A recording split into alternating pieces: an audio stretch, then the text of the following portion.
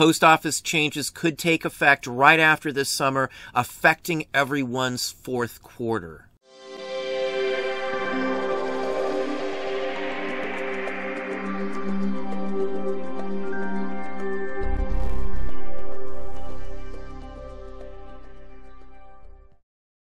Hey, it's Don. Today we're going to look at some postal changes that have been talked about for quite some time. But at this point, it looks like they're going to get set up and pass through by the end of summer. There are some major changes coming that could drastically affect some of your business. So we're here at Fortune's website here. The U.S. Postal Service's new 10-year plan includes slower mail deliveries and higher prices. This has been announced for quite some time. This is from a few months ago, but the last report, when grilled, they went into explanation, and it still sounds like this could get passed through by the end of summer. The Postmaster General wants to slow down the first-class mail delivery days. The basis on this is the current standards call for delivering first-class mail in 1 to 3 days. This is what they want to initiate, and this was what could be in play for fourth quarter. Delivery times would stretch to as much as 5 days now, according to the Postal Service plan. It also said it would align hours of operation at low-traffic post offices. So that means they may not be opened in your local area if it's a smaller one or they don't have a ton of business during certain hours. They may just close it during those time frames. There's a bunch of other aspects going on that will affect actual postal carriers, but for our point of view, the biggest aspects are the fact that we could pay more for delivery, and also they could take longer. Now, the big concern on this is that they're already running 3 to 5 days or longer on first-class items right this very second. And they have been doing so for at least a year, from my personal experience looking at hundreds of scans on a weekly basis. So from what I see, this would just mean that they could extend that even farther down the line, because again, there is no 1 to 3 day service that I can see with any of the first-class shipments that I do. It's usually close to a week from the time I mail it to the time it's actually delivered. Again, it depends on where it's at. If it's locally, sometimes even local ones take 3 to 5 days right now. So for them to say that let's delay it even farther is kind of crazy. You don't slack off on service to actually fix things. That does not make sense. You also don't charge more to give lesser service. Again, does not make sense. Part of the problem, though, from what I see, is they want to use some of the money they're saving to hire more people to actually be consultants for small businesses, which, again, makes no sense whatsoever. I know UPS has them and things, but everybody knows who the post office is. Everybody in their right mind can figure out what they offer and how it's shipped. So, again, that seems to be more of a waste and more bureaucracy thrown in there. They need to add on other aspects of it, improve the service instead of actually slowing it down. This is stating in this article that this could actually be approved by the late summer here. Late summer, going into August era. So that would mean that this could roll out for slower service and an increase in price for fourth quarter. Probably one of the worst times to do that.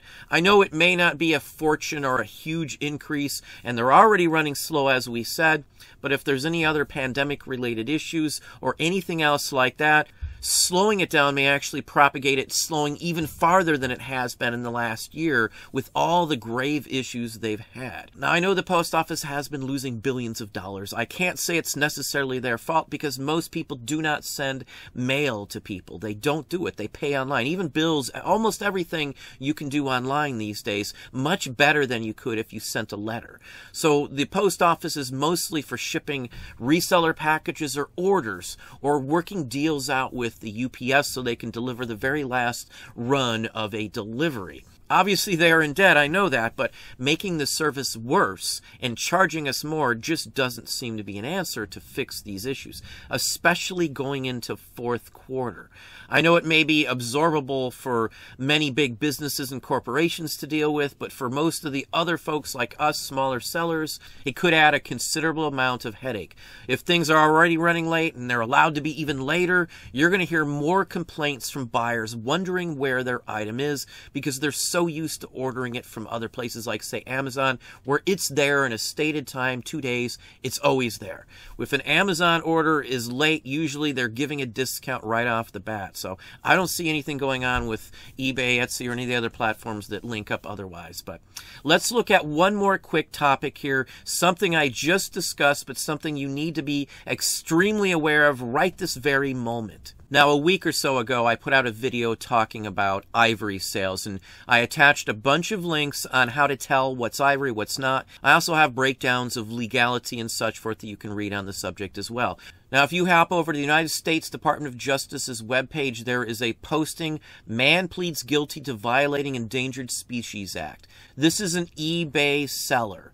eBay seller here. This is true, honest story of an eBay person who was intentionally selling illegal ivory online, as well as, I think, whalebone and other items that are all banned for sale across state line. This person had no clue on who he was actually selling it to, and he was selling it to the United States Fish and Wildlife Services, to undercover agents.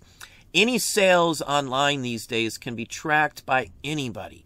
So you need to be extremely cautious not to list anything that is illegal. It could end you up in some very big hot water. This person could do a year in jail for selling 150 items or so, basically, that were ivory.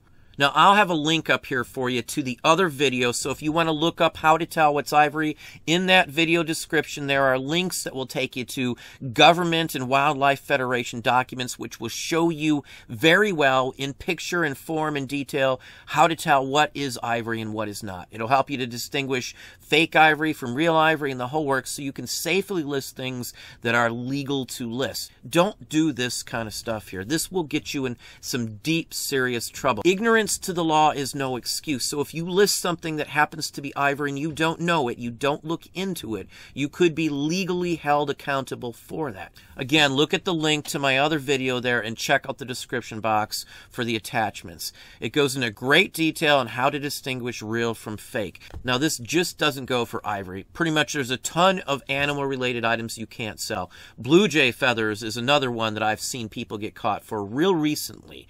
You can get dinged. It can be a violation and a criminal record for selling stuff like that. A common blue jay feather cannot be sold, as well as many other animal-related items. Don't do it. If you don't know, just don't list it. Another thing like bone. If you plan on listing anything that's bone or that you think is bone, you darn well better know what type of bone it is and that it's not ivory. People that don't know can mix those up very, very easily. Bone can be listed, not all bone. So if you do have, say, bone and it's bovine and you know that for a fact, you can safely add the word bovine bone to the listing. Or if it's horn, you can safely add cow horn or something like that to the listing. It's not against the rules to list stuff like that, but if you don't know, don't do it. Now, also looking into the mailing aspects of this. If you are using the wrong means to mail your items through eBay or any other site, stating it's something that it's not to get a cheaper rate, this same type of thing could happen to you. They have access to all of the information tied to the items you are mailing out, so they can tell what you're shipping. If at some point you're caught doing something like that, you could be barred from using online services or something along that line. So I would be very cautious. Follow the rules no matter what, whether it's shipping or selling items. If it's against the rules, don't try to list it. The same thing can be said for adult material on eBay. I have no problem with people listing adult material, especially, say, vintage magazines and pinup style stuff. But the point of it is, though, if you try to do something against eBay's policy or rules, you could get yourself into some big trouble. Some countries do not allow the importation of adult-only material. Just know the rules. That's the biggest aspect you need to worry about. Knowing the rules. Make sure that if you don't know, as I've said many times in this video, if you don't know, don't list it. Save yourself the headache of getting in trouble, going to jail with federal charges for selling things that are against the rules, against the law like this. Now, Ina at E-Commerce Bytes covered this extremely well right here. Warning, you may be selling to the feds. You never know who you are selling to. Agencies, groups, things like that will purchase things. It doesn't even have to be a federal agent that's buying from you. There are nonprofit organizations that buy certain items and then they report you for selling certain items to them over state lines. So you got to be cautious. Just don't do any of these acts. I would recommend checking out E-Commerce Bites on this article, as I said. Anything related to animals, wildlife, you need to be extremely cautious on selling online. Make sure it's perfectly legal before you do it. And not just in your state, but anywhere you plan on shipping it. Most items like that cannot be shipped out of the country no matter what. So keep those thoughts in mind. Well, there you have it. Hopefully that gave you some ideas, some thoughts. If you enjoyed this video, please hit that like button down below. You can also hit the bell icon to be notified if I post new content or go live. Subscribe and tell all your friends.